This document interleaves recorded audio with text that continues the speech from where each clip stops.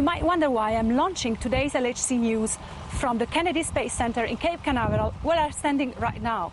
Behind me, historic Launch Complex 39, the backdrop for NASA's major scientific manned spaceflight endeavors, from the Apollo missions to the Space Shuttle. Well, the reason is that from this history-making launch complex, very soon, Space Shuttle mission STS-128 is going to lift off, taking somebody and something from CERN on board to the International Space Station. Hi, I am Christer Fuglesang of the STS-128 crew.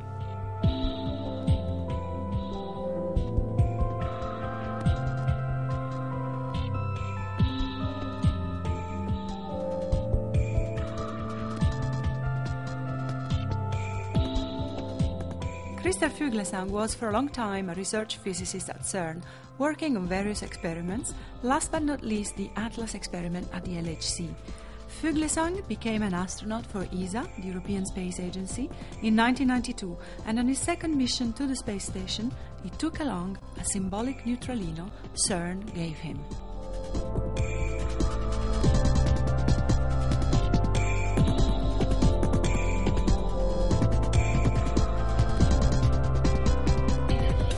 Yes, we're flying a little soft doll almost, softy, called a Neutralino, which is something which CERN has made and is flying with me in space and will be brought back. And Neutralino is a very nice connection between space and particle physics. Neutralino is maybe the particle which actually constitutes the dark matter in universe. Most of the matter which we know must be there because we can measure gravitational forces, but we cannot see it with light. So we think that might be this Neutralino. We hope that the Neutralino actually will be found very soon at CERN when the LHC starts up and we can take data and all that. So it's a very nice connection here with the Neutralino between CERN and ESA, particle physics, and space and cosmos.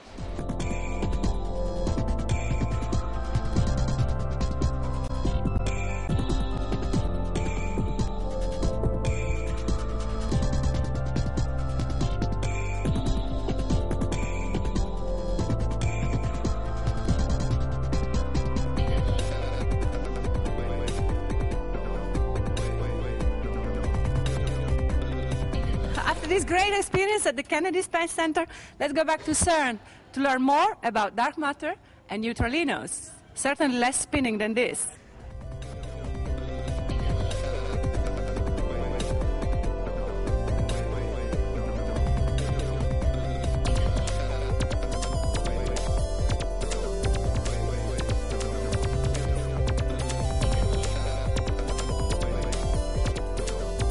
The LHC experiments are very capable to find dark matter.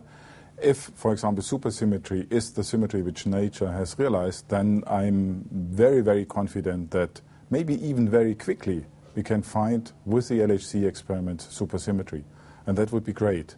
I mean, imagine we have taken roughly 40, 50 years in order to find and to really discover the standard model of particle physics.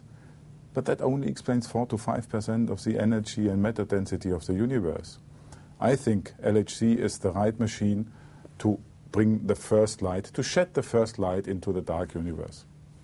There are more and more connections between space research and particle physics, but on the methodology, for example, and such things. But also on the science itself, there is a very strong connection, especially through dark matter.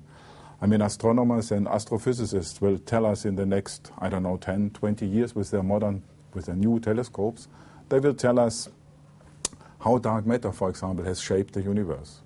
And with the LHC, we will find what type of matter that really is.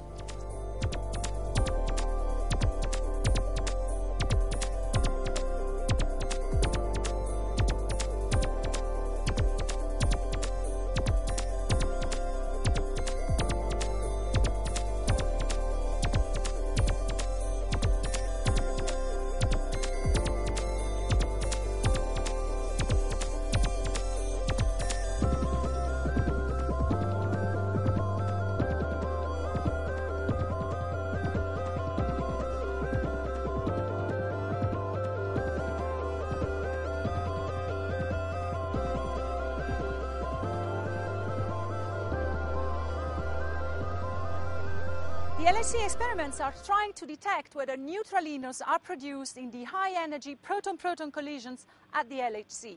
This is one way of trying to understand whether neutralinos exist. Another experiment, now based at CERN, is going to fly directly into space on board the Space Shuttle Discovery in 2010 and dock at the space station to try and observe neutralinos directly. This incredible experiment is called AMS, the Alpha Magnetic Spectrometer. AMS is a particle physics experiment. Use the technologies developed at CERN, but put it into space. The advantage for space is the highest energy particles are really produced in space.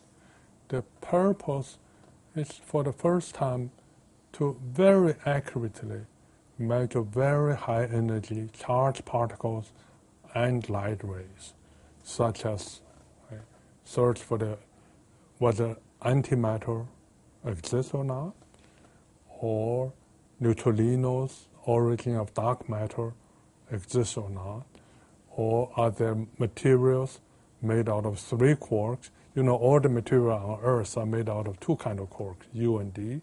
The question was whether there are particles made of U and D and S.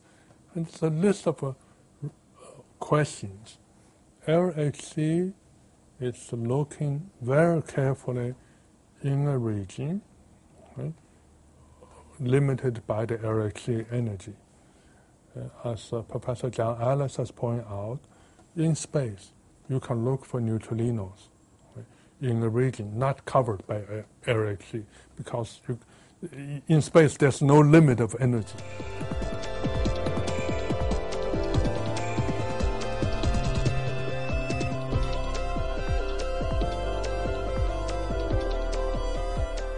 And in the AMS clean room, we have the incredible chance of meeting NASA astronaut Dan Petit. What's the purpose of your visit? I've been here to tour CERN and to look at the AMS hardware as it's being assembled. I will be on space station about 9 to 10 months after IMS has been placed on there. I will be a crew member. I am very anxious to see this get placed on space station and start collecting data, because this, as an instrument, again, will be exploring new scientific space that human beings haven't been able to look at before. And this is another example of how close the research into the infinitely small of particle physics is with the infinitely big of space. Thank you very much, Dan.